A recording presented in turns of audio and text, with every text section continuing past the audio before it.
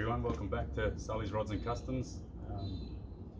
Big day has come. All the testing of the car, all the putting of the parts on is done, all the installation. You've seen the car running one of the previous videos. It's time to strip it down. So this video I'll probably just put something up, this short intro at the start. I'll then do some just screenshots of progress of the car being stripped down.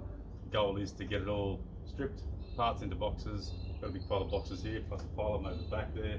Anything I've purchased that was new, I still have the boxes for them. I'll get all those bits into the boxes and labelled and stored away, and then I'll get the car onto the rotisserie. I've got the rotisserie sitting over the side there. I hope so. We just have the back part of the coupe on the rotisserie. So hope you enjoy the little video and the slideshow that I put together for this, and we'll get stuck into it. I guess any other thing would be, if you haven't liked or subscribed to the channel already, just do that. All those likes help. The subscription kind of tells me that people are interested in what I'm doing.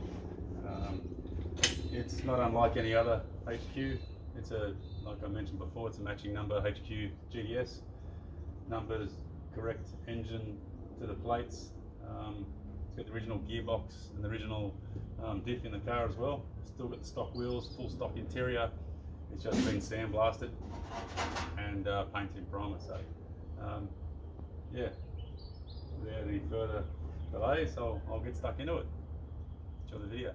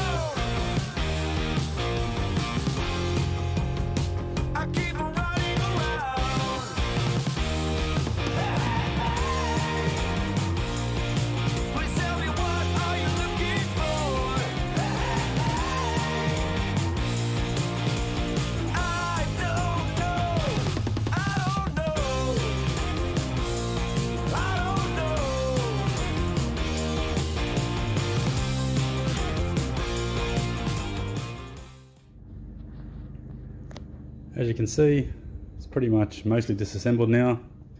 Have the chassis sitting here. Transmission down there. It's got a few little oil leaks, so I left it on the drip tray.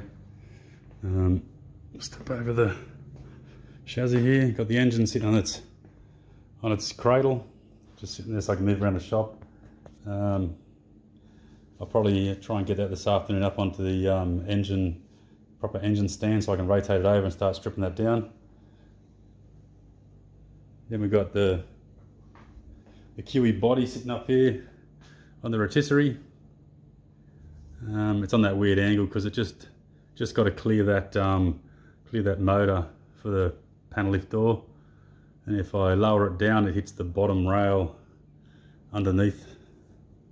So that main cross brace underneath there hits that brace, and because it's sort of tapered off towards the back of the car, kind of fits just right like that. Otherwise, I can't flip it upside down.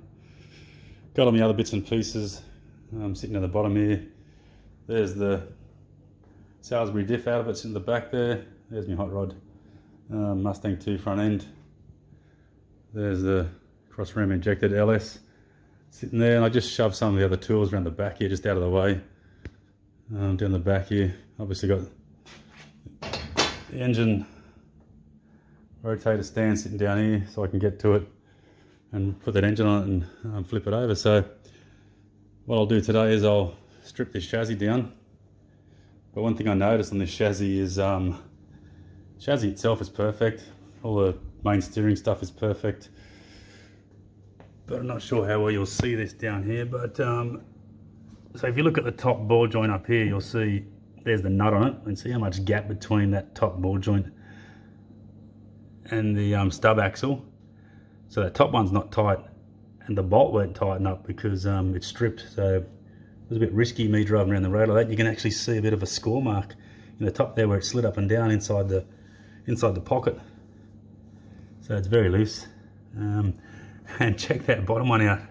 Someone's done some Pelican shit welding on that. Obviously they stripped the thread or damaged the thread so much that they couldn't tighten it up. So what they did, but they just welded the top of that ball joint straight to the stub axle. So that stub axle's fucked now, so I have to buy another one. So I'll strip this down. I'll give you a better look at that when I get it out. Other than that, the rest of the chassis is in good nick. No bends, no twists in it. It came out of the car pretty straight. It's sitting on the stands at the same height from the floors. Nothing's twisted or buckled. I'm going to run a tape measure from a couple of diagonals across the chassis here first. Once I get it all off and just sit in bare, like just raw on the stand, I'll check it for square. If it's all good, I'll send it off for sand blasting or media blasting and powder coating with all the other suspension parts. So stay tuned and we'll strip this baby down.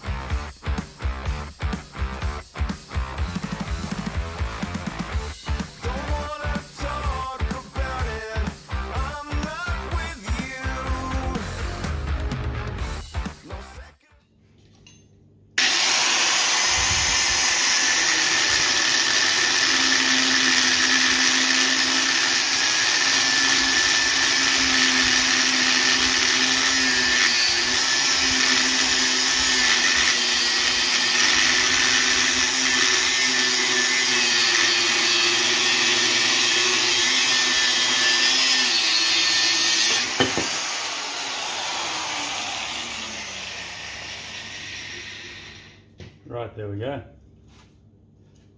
The rest of the stub axle look really good. The actual stub axle part is in really good nick. Potential bit of burning there, like the bearing may have spun on there in the past, but you can see here where I've cut through the ball joint. That's never coming out. Maybe I can grind that weld off and save the taper, I don't know, but I think I'm better off just buying a new part for it. So it's one thing to save money, it's another thing to waste it. I've got the jack underneath the spring there. I can release the jack now, put it back on the stand. Is that got the right view of it? There we go. You can see the top control arm. Its push is still quite good in it. Bottom one down here. There's the spring. Obviously not standard springs in it. Don't know what that red might be. Yellow's K-Mac, blue's Lovell, red, I don't know. It says something up here. HF8L, not sure what that means, but anyway, won't be going back in. I've got to put standard springs in the car because it's a standard rebuild. So I'll get these control arms off now and we'll keep moving on.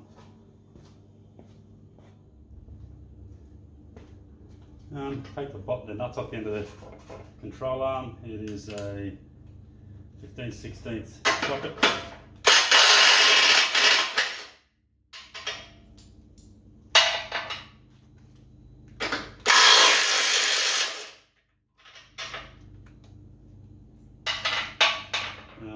Still plenty of motion in it. I will take these ones that hold the internal bracket on, get them off. This is how you do the wheel alignments on these. You either adjust the tie rod end in and out, or on the top of the car here, for those that don't know, you undo these bolts and see you can see two shims in this side and smaller ones on this side, so you can sort of change the angle of that top control arm, or you can move the whole control arm in and out by shimming it front to back, or you can adjust that tie rod end down here. Adjust this tie rod end in and out, which will turn, so you have camber and caster adjustments in those. There, it's a bit of a slow process to do, but it still works.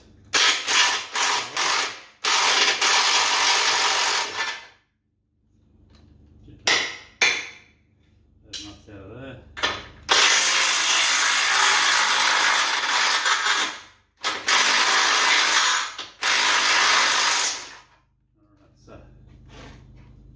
Bolts are off of there. Now you can see this control arm can just slide off and you're left with these shims. So these are those shims I was talking about. Hopefully you can see them there. Where are they? There's the shims I was talking about there. You can see there's two in one side and one in the other. I'm not interested in keeping those. I've got a brand new set over there. What I am interested in is just putting those. I did these before so I could get them off easily with the impact while it was fixed to a solid structure. I'll press those bushes out later on the press. This whole chassis is going to go off and get media blasted, sand blasted, whatever you want to call it. So I'm going to take these two bolts out of here as well. Hopefully they'll screw out the back here. I'll have to get an inside socket for it.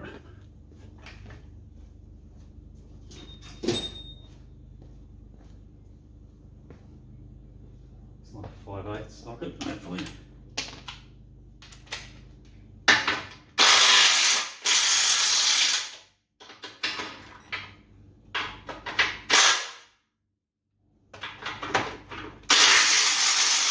Actually, you've got to just hit them through, so I'll get a soft base hammer and try and knock those through, because they're in the blank section of the thread there.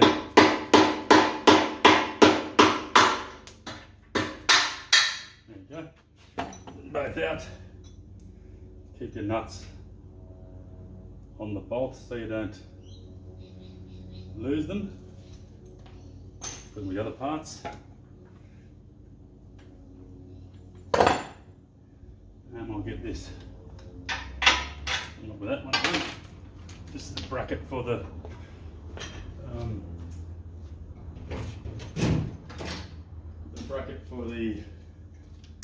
brake line to connect up. Fix it to the chassis.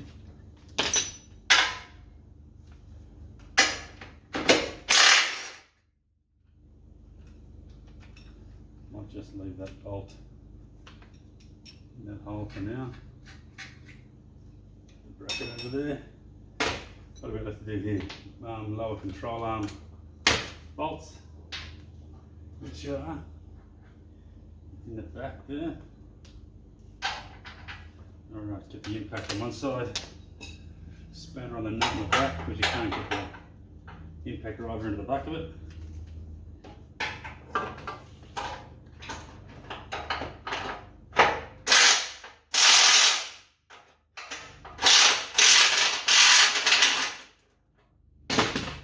Yeah, that came off pretty painlessly. We'll knock that out with a soft face down. Again, keep all the bolts together.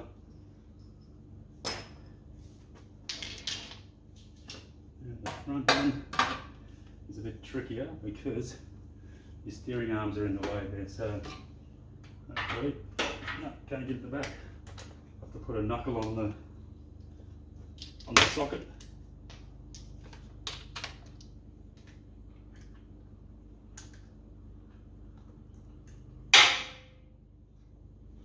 Just to get it to the right spot. Shift on the back. Obviously when you're reassembling, you're not going to use a shifter on it because you don't want to damage anything.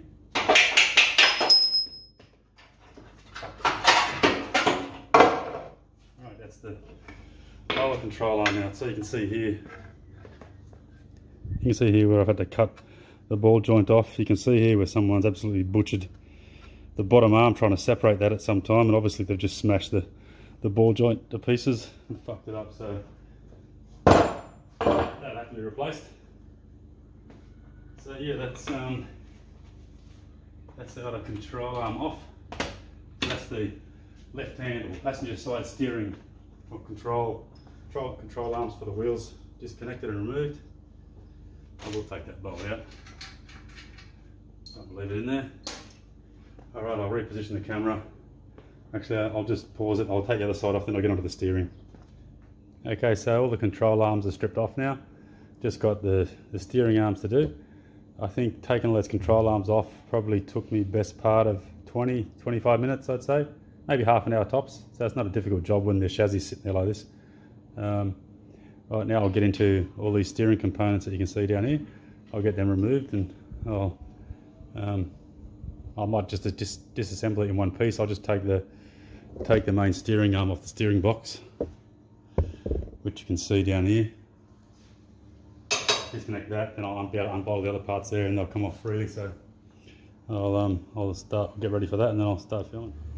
Righto, so I might just leave the whole assembly attached to the steering box at the moment. I'll just remove this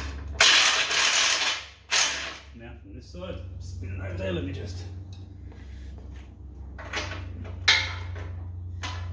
go internal through the board here, so the back of the nut too short. Extension on it.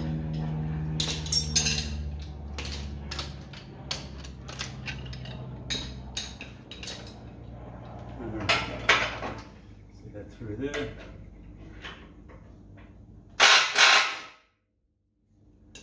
we go, that's it.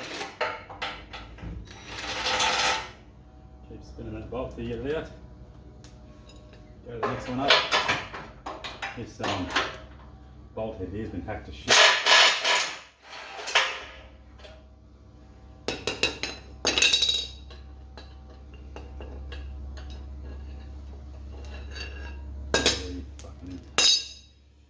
Right, so like with the rest of the bolts, put them back where you got them out of. The nuts back on, keep it all in one piece if you can. Because I'll be replacing all these steering components anyway, it doesn't really matter. I'll probably just take it off from the bottom of here. That nut looks like it's been beaten up over there, so I'll take the steering box off now. Make sure it's still in the shot. Bring the camera a bit closer there for you.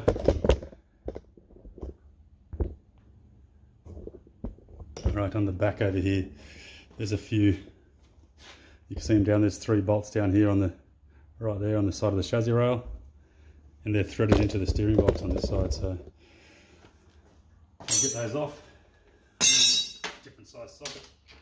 Everything's Imperial on this car. 5/8 is the lucky size. And just hold the steering box so you don't drop it. There we go. There's that nut gun. Put the bolts back in the steering box just to keep it all together. Of course, I said, where's the nut gun? There's no nut. There's a thread in the side of the steering box.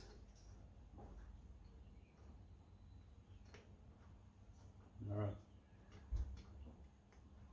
There we have it. So that's the steering of the car. It's a bare chassis now, so that whole chassis can go and get meteor blasted. I'll purchase all those steering components in preparation for it. Alright, so as you can see there, bare chassis. Really light once it's sitting like this. There is a lot of welding spatter around this chassis, so I'm a bit unsure if I'm doing back to factory on this GTS, whether I have to grind all those dags off and clean it up just to make it look neat, or whether they're supposed to stay there. So hit me up in the comments if you know. I'm first time I've done a car that's not sort of a custom build with like a pro mod sort of LS engine car. It's the first time I've gone back to bare essentials and back to the factory. So do I or do I not grind off all this stuff if I'm making it look factory? All these weld spatters and stuff around here. Hit me up in the comments. Anyway, that's it, fully stripped down. Transmission was running well. I'm just going to put a kit through the transmission. Engine's running really well. I'm just going to strip all the external parts off, heads off, inspect the bores. If the bores are fine, there's no metal in the sump, I'm going to run that whole bottom end and just replace all the externals and pretty it up a bit and make it look right. So it's a really good run engine. Seemed to have good compression when I compression tested it. Pretty close to factory. So yeah, that should make this build a lot easier and a bit more cost effective. So yeah, at the moment, this is where we're up to. I'll get this thing off to powder coaters this week, as well as the control arms and stuff. And once we've done that, we'll get it back and we'll be able to start reassembling. Alright, thank you.